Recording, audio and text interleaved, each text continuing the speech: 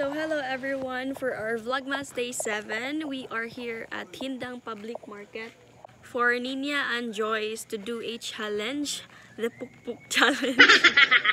And if you want to see more of this content, just keep on watching.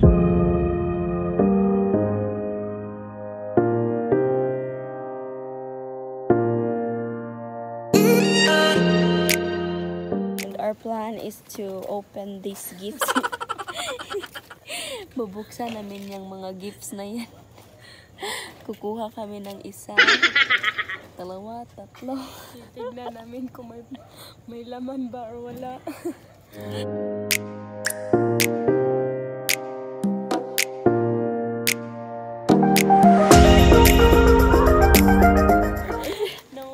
Ayaw, gibudinggit lagi. Ang sa spelling sa dandra? D-A 1, 2, 3, 4. D-R-U-F. Ang sa spelling sa feeling? F-E-E-L-I-N-G-E. Sayop. Pelenge? Contestant number 1. Ninia. Contestant number 2, Joyce. Let's get ready to rumble. 1, 2, 3, fight.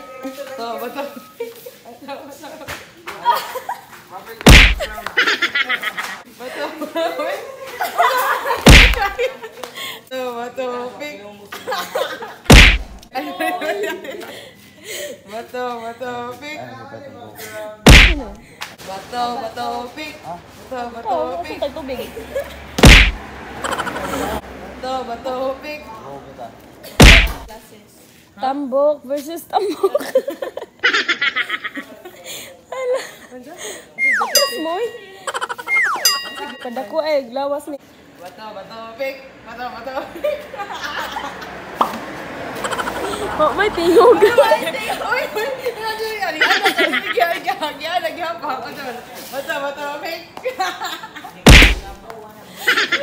Wait, lahay oy, kus ganon. Bato, pik.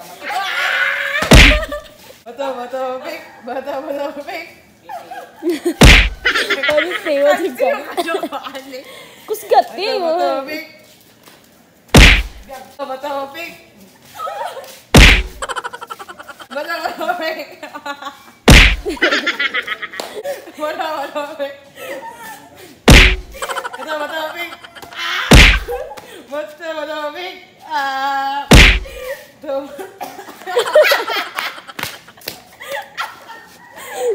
Stop.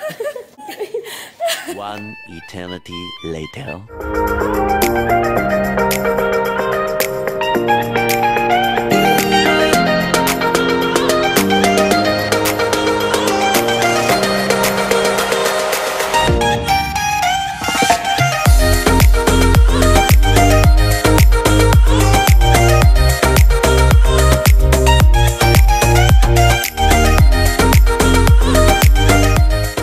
Today's reading, I am going to share to you how you should forgive because God forgave you. From Ephesians chapter 4 verse 32, be kind and compassionate to one another, be forgiving to each other, just as in Christ God forgave you.